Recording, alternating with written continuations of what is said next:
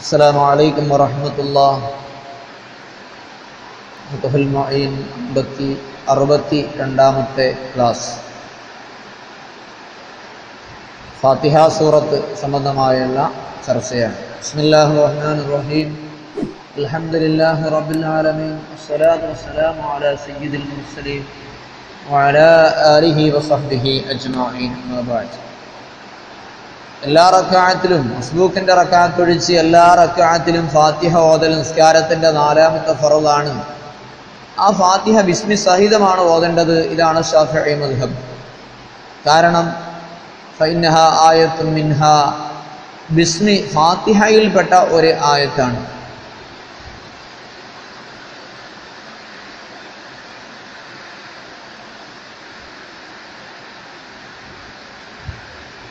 ലിഅന്നഹു സല്ലല്ലാഹു അലൈഹി വസല്ലമ ഖറഅഹാ.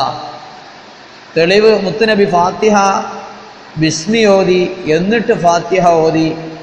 ബിസ്മി ഫാത്തിഹയിൽപ്പെട്ടതായി നബി തങ്ങൾ എണ്ണി പറയുകയും ചെയ്തു എന്ന ഒരു ഹദീസാണ്. സബഉൽ മസാനി ഓതുക എന്ന് പറഞ്ഞിട്ട് ഉമ്മുൽ ഖുർആനാണ്, സബഉൽ മസാനിയാണ്.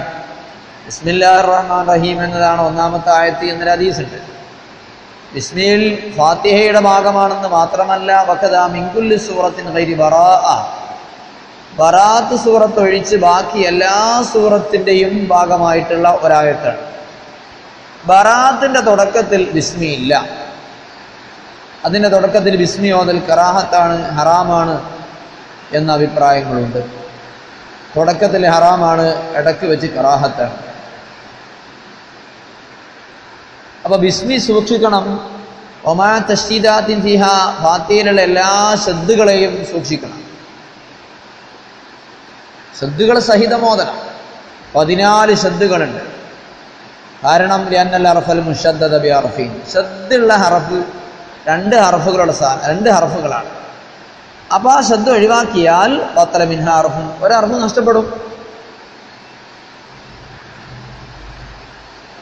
അപ്പൊ തശ്ദീദോടുകൂടെ തഖ്ഫീഫ് പറ്റില്ല. ഒമാ റിയായത്തി ഉറൂഫ് ബി, അതിലുള്ള മുഴുവൻ ഹർഫുകളെയും റിയായത്ത് ചെയ്തുകൊണ്ടാവണം ഓതേണ്ടത്. എത്ര ഹർഫുകളുണ്ട്? വഹിയ, ഫാത്തിഹ സൂറത്തിൽ മലിക്കി എന്നും മാലിക്കി എന്നും ഖിറാഅത്തുണ്ട്. അലിഫില്ലാതെ മലിക്കി എന്ന ഖിറാഅത്ത് പ്രകാരം 141 അക്ഷരങ്ങളാണ്. ശബ്ദോടുകൂടെ 155, കാരണം നേരത്തെ 14 എന്ന് പറഞ്ഞല്ലോ ശബ്ദ്. അവ 155 ഹർഫുകളാണ്. അപ്പോൾ മഹാരിജ, മഹ്റജുകൾ സഹിതം ഓതണം. പ്രത്യേകിച്ചും മഹ്റജ് ലാദി മഗൈരി ലാദ്, ലാദിൻ്റെ മഹ്റജ് മറ്റൊക്കെ. അപ്പോൾ മഹ്റജ് മാറ്റി ഓതാൻ പാടില്ല. ഫലൗ അബ്ദല ഖാദിറുൻ ഔ മൻ അംകനഹു തഅല്ലുമു, ഓതാൻ കഴിയുന്നയാൾ അല്ലെങ്കിൽ ഓതാൻ കഴിയാത്ത ആളാണ്, അയാൾക്കത് വേണ്ടാവണ്ണം പഠിക്കാൻ സാധിക്കും. പഠിക്കാത്തതുകൊണ്ടാണ്. അങ്ങനത്തെ ഒരാള് പകരം കൊണ്ടുവന്ന് ഒരു അറഫിനെ വ്യാഖറ മറ്റൊന്ന് പകരം കൊണ്ടുവന്നാലും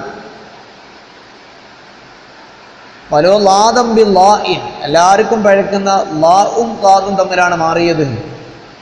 ഇങ്ങനെ ചെയ്താൽ അതല്ലെങ്കിൽ ഔ ലഹന ലഹനൻ യുഗയ്യിറുൽ മഅന, അർത്ഥവ്യതിയാനം വരുത്തുന്ന പിഴവ്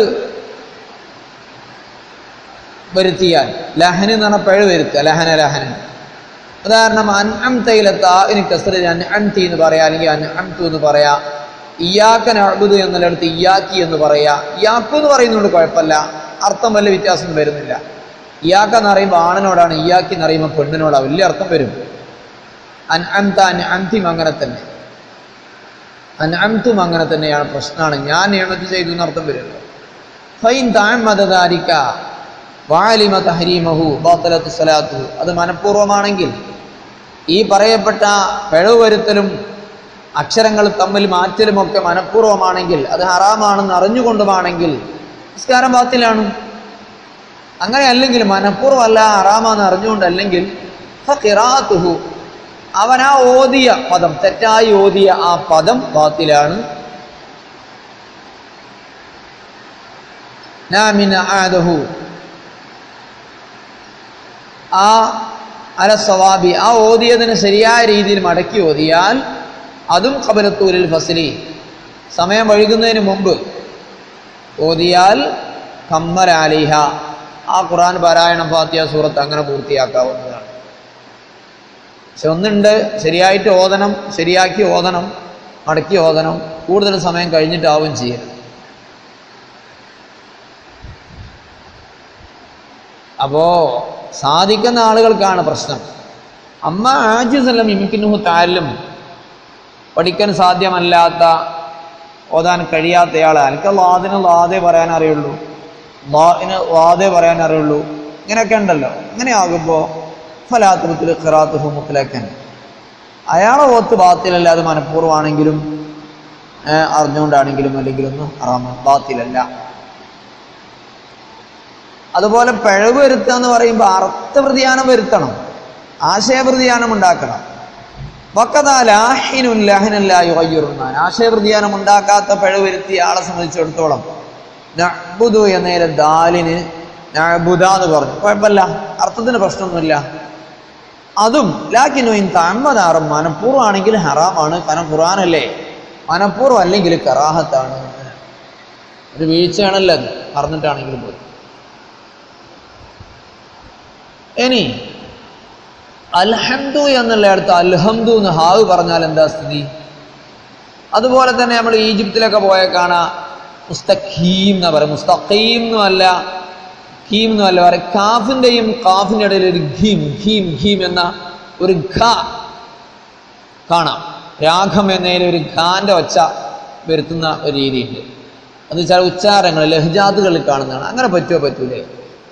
മുൻഗാമികൾക്കും പിൻഗാമികൾക്കും ഇടയിൽ ആ വിഷയത്തിൽ അഭിപ്രായ വ്യത്യാസം സംഭവിച്ചിട്ടുണ്ട്.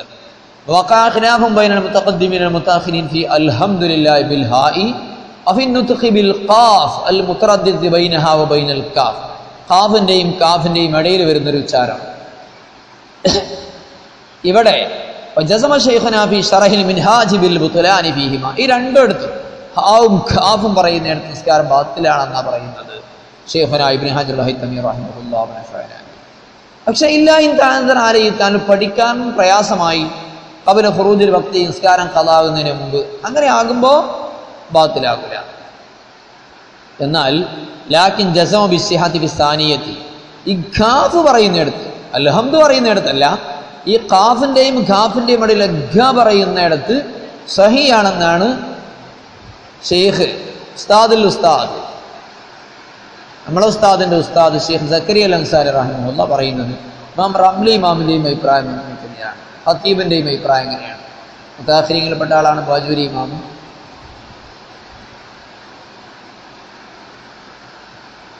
വഫിലൂല, ഈ അൽഹംദിന്റെ ആൾ അൽഹംദ് പറയുന്നിടത്ത് ഖാലി ഹുസൈൻ എന്നവരും ഇബ്നു റിഫഅത്ത് എന്നവരും സഹിയാണെന്നും പറഞ്ഞിട്ടുണ്ട്. ഇനി മറ്റൊന്ന്,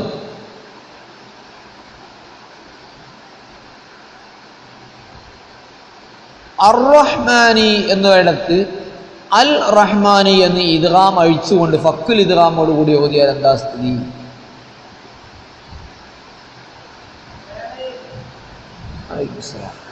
അത് ആരോ ഓതുന്നു നോക്കണം. അതാണ് വലോ ഖഫഫ ഖാദിറുൻ, ഓതാൻ ശരിക്കും ഓതാൻ കഴിയുന്ന ഒരാൾ ശ്രദ്ധ തഖ്ഫീഫ് ചെയ്തു, അല്ലെങ്കിൽ ഔ ആജിസുൻ, ഓതാൻ കഴിയാത്ത ആളാണ്, മുഖസ്സിറുൻ, പഠിക്കാതെ വീഴ്ച വരുത്തിയ ആളാണ്.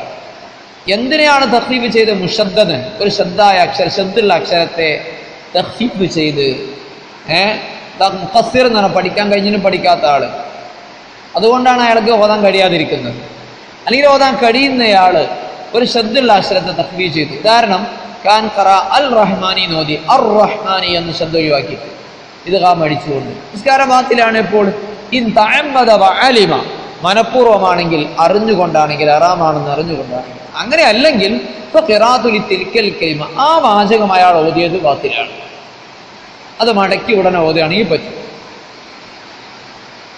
ഇനി ഇയ്യാക നഅ്ബുദു എന്നതിലോടത്ത് ഇയ്യാക നഅ്ബുദു എന്ന് ഓതിയാൽ വലിയ പ്രശ്നമാണ്. കാരണം അല്ലാഹുവേ സൂര്യപ്രകാശത്തെ ഞാൻ ആരാധിക്കുന്നു എന്നാവും അർത്ഥം. ഇയ്യാക്ക എന്ന് പറഞ്ഞാൽ നിന്നെ ഞാൻ ആരാധിക്കുന്നു എന്നാണ്. പക്ഷെ ഇയാ എന്ന് പറഞ്ഞാൽ പ്രകാശം എന്നാണ്. വലോ ഖഫഫ ഇയ്യാക ആമിദൻ ആലിമ, അറിഞ്ഞും മനഃപൂർവ്വം ഇയ്യാക്കയെ ഒരാൾ ഇയ്യാക്കായി മോദിയാൽ കാഫിറാണ്. കാരണം അത് സൂര്യന്റെ പ്രകാശമാണ്. അപ്പൊ അള്ളാഹനെ ആരാധിക്കുന്നു നാവിലെ അർത്ഥം സൂര്യപ്രകാശത്തെ ആരാധിക്കുന്നു എന്നാണ്. മനഃപൂർവ്വം അറിഞ്ഞുകൊണ്ടല്ലെങ്കിൽ സജദലി സഹവി, സഹുവിന് വേണ്ടി സുജൂദ് ചെയ്യണം, ശരിയായി മടക്കി ഓതുകയും വേണം. വലോ ശബ്ദത മുഖഫൻ, ശബ്ദില്ലാത്ത അക്ഷരത്തിൽ ശബ്ദ് കൊടുത്ത് ഓതിയാൽ നിസ്കാരം സഹിയാണ്. അങ്ങനെ മനഃപൂർവ്വം ഓതൽ ഹറാമാണ്. ഏതുപോലെ നസ്തഈൻ എന്നുള്ളടുത്ത് സീനിന്റെയും തായിന്റെയും ഇടയിൽ വഖഫ് ചെയ്യുന്ന ആളുകളില്ലേ, ഇയ്യാക നഅബ്ദു വഇയ്യാക നസ്തഈൻ എന്ന് ചെറിയൊരു വഖഫൊക്കെ ഹറാമാണ്, ഒന്നും പാടില്ല. ഓക്കെ. ഇനിയും ഫാത്തിഹ ഓതുമ്പോൾ ശ്രദ്ധിക്കേണ്ട കാര്യമാണ് മുവാലാത്തിനെ പരിഗണിക്കേണ്ടുന്നത് ഫാത്തിഹയിൽ. അതെങ്ങനെയാ? മുവാലാത്ത് തുടർച്ചയോടുകൂടി ഓതണം.